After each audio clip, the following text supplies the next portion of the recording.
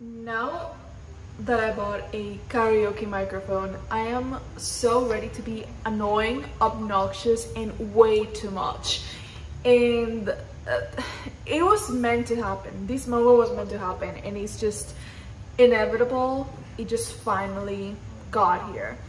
I needed to let out my inner emotions through song because painting was not enough. So that's what we're doing now. I hope the echo is not too bad because I have not tried recording with it, but I will admit it makes me feel really powerful to have a microphone like this. Like, just holding a microphone, I don't know what is it about it, but it makes me want to talk. I feel like I don't want to stop talking. I'm sorry to everybody that lives around me, but the show must go on. Yeah, back to pretending that we're not struggling. I switched up my painting corner over here because I really needed a window. I tried surviving just with lamps, and it's not, especially for recording. I feel like painting was not too bad, and I am still relying on a lamp because I do love to paint at night. So it's not really for the comfortableness. It's not really because of comfort. It's 100% because of the videos. I had a hard time trying to take nice pictures and videos with the fake light. I needed the sunlight. The reflection of the ring light, as you can tell, is the bane of my existence because I love the effect. I love the outcome, but I hate that you can always tell she's there. Like, can you be a little more invisible, a little less of the main character? So yeah, for now, this is what we're doing, and I am actually loving it because it's right next to my TV, and I I struggle with focusing. I do need to multitask. I shouldn't, and it's not that I'm more effective with it. It's just I feel like I am an iPad baby at this point, and I need the TV. So right now, this is the setup that's been working for me. Okay, I don't know if you can tell the situation that has developed behind me, but I finished the painting. And now I am going to kind of analyze it a little bit as I show you how I work on it. Because I tried. I tried talking through it as I was working on it, and I am not a multitasker. I am not able to do more than one thing at a time. And I decided that I would just finish with the painting first and then come with a clear mind and kind of focus on one thing because that's the only way I can do it. Also, I thought I would take the opportunity to briefly talk about the book that I just finished reading. I kind of wanted to do a update video as well as the painting one since it's been so long that I've been here. So let's get started. I'm also kind of whispering because since I'm using this microphone for the first time or second time, but I don't think I've used it in a lengthy video before, I am trying to not get too loud and then blow up your eardrums. So first of all, you're welcome. Second of all, I hope this is not too low, but I'm basically whispering. So yeah, kind of experimenting today. About the painting first. This painting is the first of a two-part series, as I like to call them, because it does have a continuation that I will start working on briefly after probably I finish recording this video, because I am finally inspired, and anybody that's an artist or just anybody that is a creative person in general, you know that when inspiration hits, you have to grab that bull by the horns because you don't know when she's coming back, but you know that when she hits you hard, she hits you hard.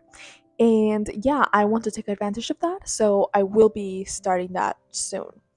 Now, the theme, I am not sure if is as obvious by just looking at this painting. I think my second one will be a little more obvious by just looking at it, but the painting's theme is basically tackling a little bit my traumas. Tiny little bit of backstory. I started going to therapy not too long ago, but it's been already an amazing experience. The change in my life has been, oh my god, amazing. I don't know why I didn't go earlier, and I cannot stress enough how much you should try it out. And one of the many amazing conversations I've had with my therapist so far has led to an incredible surge of inspiration with my art. We were talking about art, we were talking about creativity and how you express yourself through it and all that. But also, we were talking about the topic of trauma, and it kind of made me think, like, I haven't really done a lot of art, at least consciously, where I talk about my traumas. And now, first, I want to clarify that I'm not talking about any insane trauma that I'm like, triggered just talking about it. It's nothing like that, but it's just things that I do not want to feel forced. I don't want to make art or express things that I just don't really feel like I'm ready to talk about, because I feel like I won't do it the right way. It's not gonna come off as something I'm really feeling in the moment, because I'm not. So I decided to put aside some of my ideas of paintings that I wanted to work on first, just because, and decided to work on something that I was feeling at the moment. And now to the theme, that is my fear of the dark. Yeah, I feel like I've been so fear shamed. Okay, I understand that a lot of comments come from just ignorance, and I am not going to be necessarily upset about that. Like, I'm not gonna take offense, but it does make me want to close off a little bit when it comes to talking about it, because there are things that sound a little more important and a little more like actual traumas, quotation marks, actual traumas. That's how I used to think. So I felt like it was so insignificant and so ridiculous that it did not deserve to be talked about, and even less something that I wanted people to know about me, because it made me feel lame. And even though we didn't specifically talk too much about the fear of dark itself, but we did talk about how everything is tied up to something else. That maybe my fear of dark is not really fear of dark, but fear of something else that I relate to, the darkness. Which made me think later, and as I was working on my journal, which by the way also recommend as much as therapy, because oh my god, after I finished that session, I immediately went to my journal and I started just writing down what felt like rumbling at first about my fear of the dark. And when I realized that it started, at least consciously, which was many, many years ago, I'm talking about like I was a child, and how, because I was led to believe my whole life that that was something not only insignificant but almost ridiculous that only children feel, I kind of went at it that way as I was writing, which made me realize as I was going how it wasn't just a fear of the dark and a fear of a monster under my bed, but more of a fear of the unknown, which kind of relates to my fear of losing control. And like that, like not going into detail necessarily, but just little by little, you start putting those pieces together of the puzzle. And it was amazing how I felt after, because I really did feel like just by taking the time to let my brain ramble, I kind of understood things about myself that I didn't understand in these 25 years that I've been living. And that felt pretty amazing and kind of inspiring too, because that's what led to this painting. So let me explain the painting itself first. As I said, it's gonna be a two-parter, so I'm gonna explain the other one a little bit. I will leave most of it for the video where I'm actually working on it, but it does tie to this one because it's basically an expectation versus reality of my fear of the dark slash fear of the night. I love the night. And when I mean I love the night, I mean everything about the night. I love the stars, the moon, the cosmos, anything that's in space. But obviously, it's only visible to our naked eye at night. So 1 plus 1 equals 2. Like I always say, my love for the stars and the astros and the moon equals loving the night, because that's where you can see it. I also love the idea of what the night represents in poetry, in writing, in art.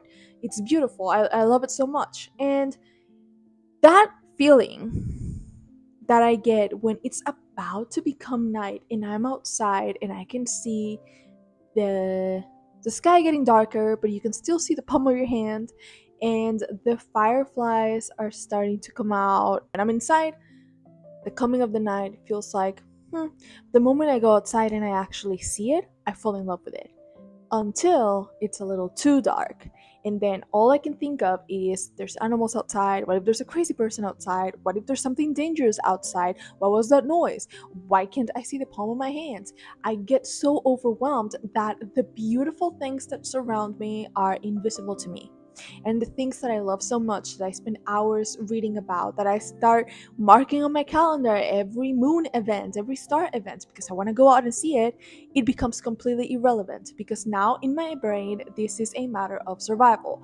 I might die right now, so I gotta go inside. And once I'm inside, the night, it doesn't feel beautiful anymore. It's just, oh, my day's ended. A cycle that I am trying to break. Now, this specific painting, it talks about that expectation of when I think about me going outside. That's why the painting, even though it's supposed to be representing the night, it's not really the full night. There's no stars, there's no moon, there's no dark skies yet. It's just the fireflies coming out, that dark sky that still looks slightly blue, and that feeling of this is gonna be a peaceful night that's coming to me. So yeah, that is what this one is supposed to be first. Now, that is something that I've been thinking about a lot, because I wanted to write a fragment to kind of go with paintings, and I will release it once I finish the second painting, because I wanted to go with both of them together, not just this one. But basically, it's talking about how the most beautiful things in life, for me, in this case, the things that come with the night, life gives us for free, but because of my anxiety and my fear, it costs me so much. For me to be able to enjoy something so beautiful that is for free, like stargazing or looking at the moon outside, it costs me a lot of anxiety, my peace, my sanity, and just feeling unsafe and feeling like something is gonna happen to me and I'm in danger, which is very, very consuming. And if you have any of those feelings in any other kind of scenario, you probably relate. It's a horrible thing you don't want to feel ever. This is what this first painting is representing. I hope that me digging into these traumas and trying to get them out, writing in my journal, going to therapy, painting about it, will help me. But even if it doesn't, even if it takes more than that, because I do believe that there's a solution for every problem, and I will never give up trying to work on it. I want to get a telescope, I want to be all ready, and once I invest in a telescope and I wait all this time to go out and see it, I am not gonna let my fear of the dark take me back inside. Besides, I won't be alone. I'm taking my husband, I'm taking my dog, anything that I need to kind of push me and feel comfortable as I do it, because it's also not a matter of pushing myself to be very uncomfortable and just hope that I never have to repeat this experience again. I want to kind of show myself that it doesn't have to be that uncomfortable and it can be exciting. So yeah, that's what this painting is about. And next time I will show you the second part of the painting, which is, this is the expectation, is the reality. And not necessarily reality, because as I said, reality does not need to be as scary as your anxiety wants you to think, but it's the reality that I see in my head. And hopefully after I'm done, I can kind of compare, and who knows, we'll see what we can get out of it, what we can overanalyze out of it. I hope you like these new little segments I'm doing in my video. I guess that's what I would call them, where I show you how I paint, but I also kind of explain and talk about it. Honestly, I feel like this is like a tiny little podcast, which I kind of love because I love talking. So I'm kind of loving it. And then before I end it, I want to very briefly mention the book that I read.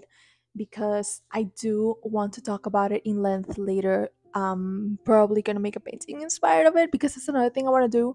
I am making paintings based on my traumas. And I'm also gonna be making paintings based on the books that I've been reading because I thought, why not combine my two loves, reading and art, painting. Reading is art, you know what I mean. I read The Butchering Art by Lindsay Fitzharris, and oh my god. This was the first time that I read any medical slash science slash history books, and I did not know what to expect at all. The only thing I can tell you, well, no, the first thing I can tell you, I will tell you a lot more. But the first thing I can tell you is that this is not the last. This is just the first of many, because it's the definition of making learning fun.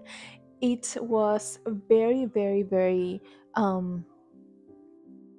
engaging. There was not a single page where I felt like it was feeling a little too much like a history book, because I do struggle sometimes when a book feels too much like it's a school book, and that's kind of why I've never been too interested in history, but more like fictional stories that happen through real historic events. So it's like, yeah, I still learned some facts about the historic event, but we're following, I don't know, the Count of Monte Cristo, you know?